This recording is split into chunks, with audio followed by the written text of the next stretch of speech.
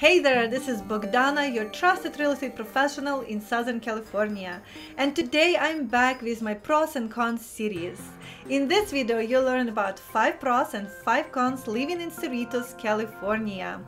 Short history. Cerritos got its name from Spanish Little Hills. And if you live in Cerritos right now, you know it's very flat land, so maybe a long time ago we had some hills. But before Cerritos got its name as Cerritos in 1967, it was a dairy valley. Among other cities around this area, we had all dairies and cows were walking around and producing milk, and it was pretty much agricultural land. Cerritos alone had about 400 dairies, over 100,000 cows, and over 106,000 chickens. As land value and property taxes in California rose in 1960s, agriculture became increasingly unprofitable and development pressure increased. So developers offered Cerritos farmers free land in North Corona so they can move there and they can build here tract homes.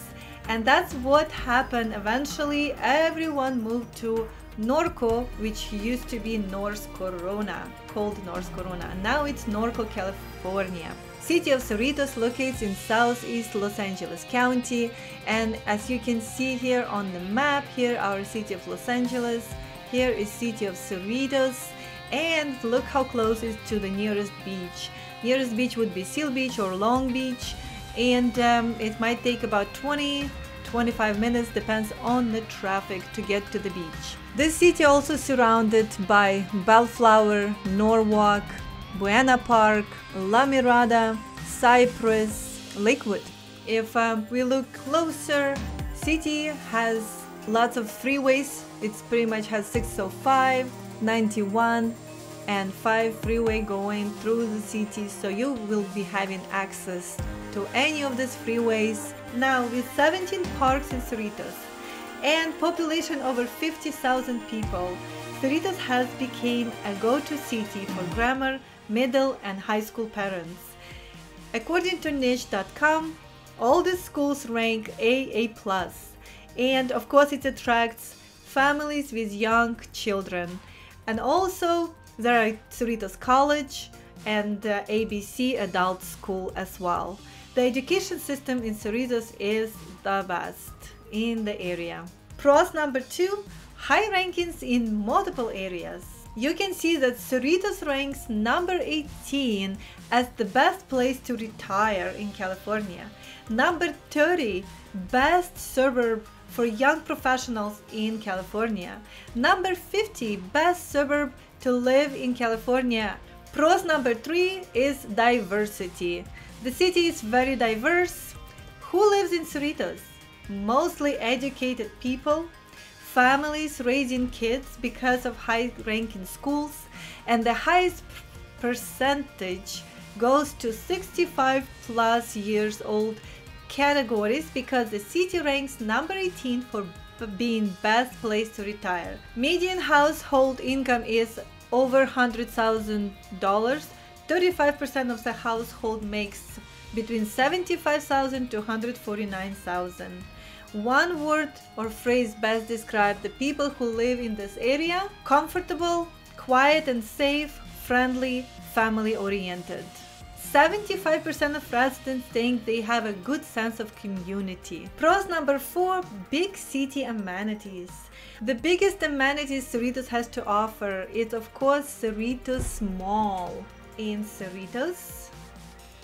And I know many of you probably already know, but this is the biggest place to go shopping,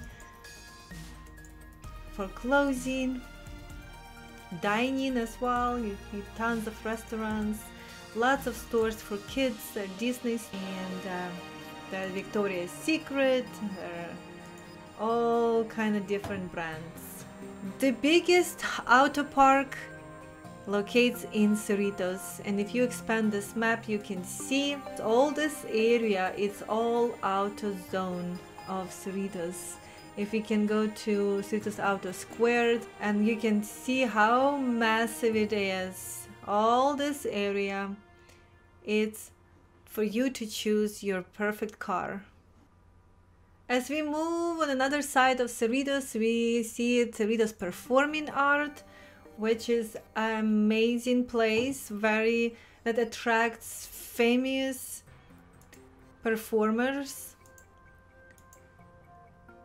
Beach Boys and Johnny Cash were here as well in their time.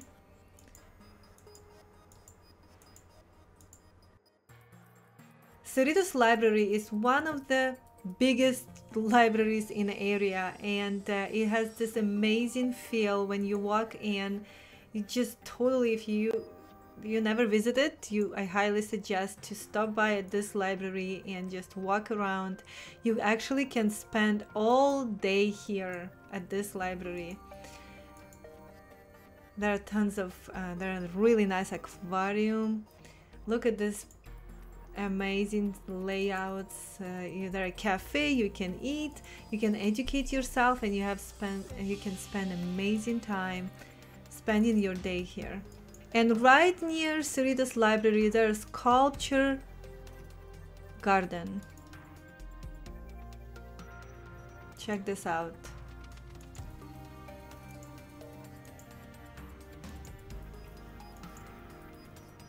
Very interesting. If you've never been, try. Take your kids there for a few hours. There's amazing sculptures.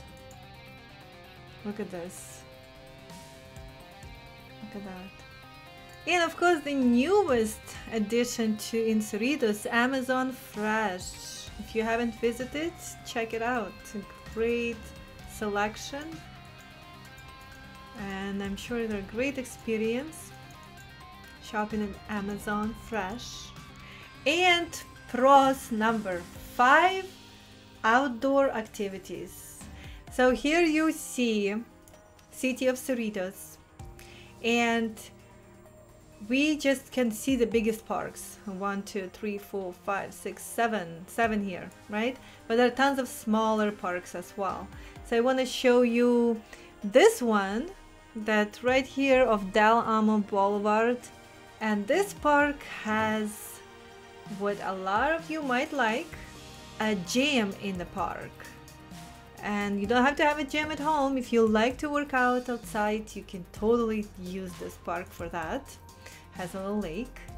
The next park, Heritage Park, very famous park right here, and lots of events. It's always busy. Lots of people who do any engagements or birthdays or other events, graduation parties, they come here to take pictures, because do you see why? It's amazing scenery. If you've never been to Heritage Park, please visit. Check this out. Very nice park.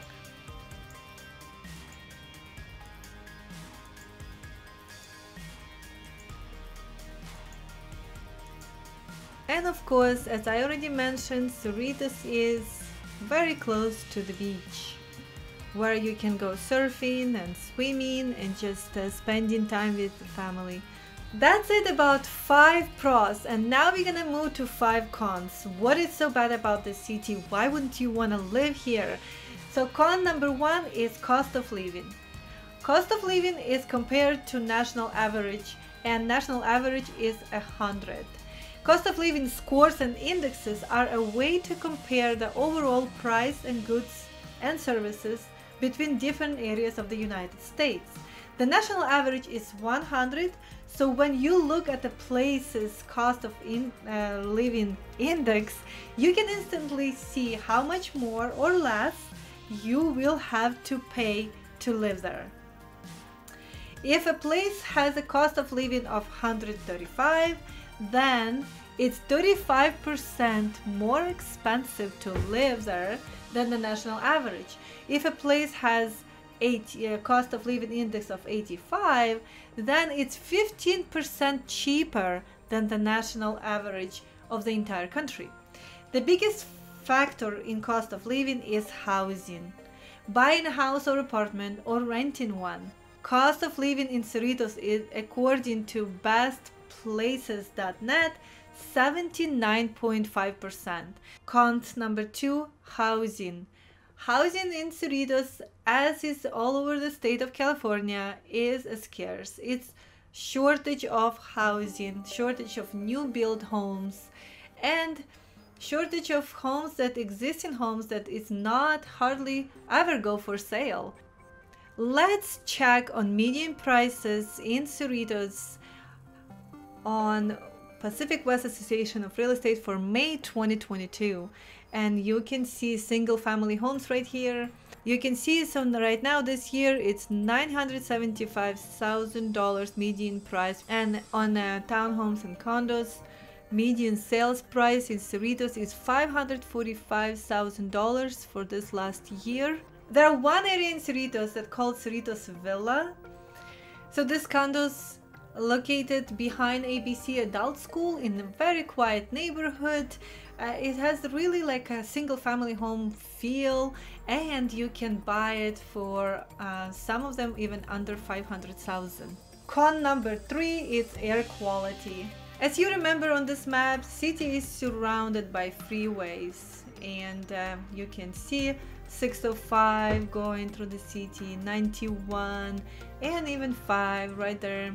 All these cars drive into the city. It does create the pollution. The annual Best Places Air Quality Index for the Cerritos area is 50%, and the US average is 58%. This is based on the new measures of hazardous air pollutant from the EPA, called the National Air Toxics Assessment. And number 4, overcrowding. The city is overcrowded. 5,575 people per square mile. The number of people per household in Cerritos is 3.3, and the US average of people per household is 2.6. And con number 5 is commuting. If you decided to live in Cerritos, you must have a car.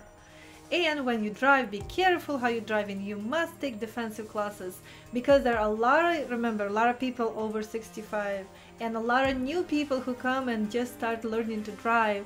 According to bestplaces.net, the typical American commute has been getting longer each year since 2010. The average one-way commute in Cerritos takes 33.6 minutes, and the average of US is 26.4 minutes. So the commute is longer. Anywhere you want to go, you have to drive. And here you can see how people in Cerritos get to work. So 82.3% drive their own car alone, 9.3% carpool with others, 5% work from home, and 2.3% take mass transit. As you can see, that public transportation is not common in Cerritos. And here is the tips for you. If you are thinking to relocate to Cerritos, be friendly, know how to drive a car, nothing happen after 9 p.m. Introduce yourself to the neighbors and get to know your neighbors. And also don't forget to check the description for free homes for sale in Cerritos. I appreciate you watching, staying with me to the end. Thank you so much, and I see you next time.